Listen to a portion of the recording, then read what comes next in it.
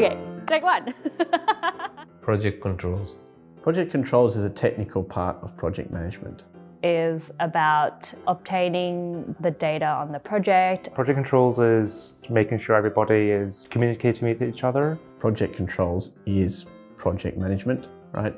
On one side of project management, you've got the soft skills, communication, leadership, stakeholder management. On the other side, you've got the hard technical skills of project management.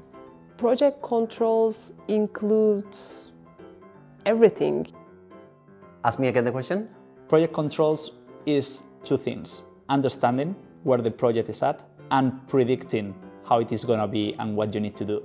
Project controls are tools to control cost, quality, time, and scope. So project controls basically covers multiple disciplines in a project. Usually those comes from planning side of it, reporting, commercial cost, risk management, change management. So it's basically a way to unify all those disciplines. So we can measure if project is going on track in terms of schedule and predictively anticipating issues. And ultimately to help the project management teams to make smart decisions. So that's good enough.